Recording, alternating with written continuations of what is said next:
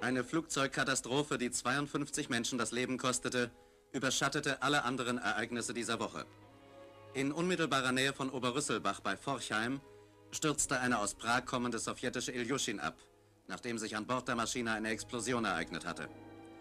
Die wahre Ursache des Unglücks ist noch unbekannt.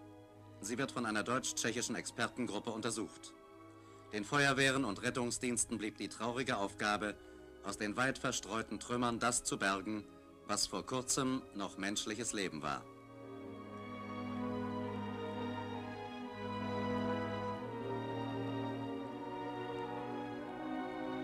Aber so erschütternd eine Flugzeugkatastrophe auch ist, weitaus mehr Menschen sterben immer noch den Tod auf der Straße. Eine Flugzeugkatastrophe, die 52 Menschen das Leben kostete, überschattete alle anderen Ereignisse dieser Woche.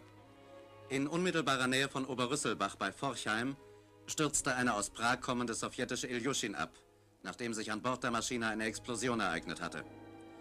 Die wahre Ursache des Unglücks ist noch unbekannt. Sie wird von einer deutsch-tschechischen Expertengruppe untersucht. Den Feuerwehren und Rettungsdiensten blieb die traurige Aufgabe, aus den weit verstreuten Trümmern das zu bergen, was vor kurzem noch menschliches Leben war.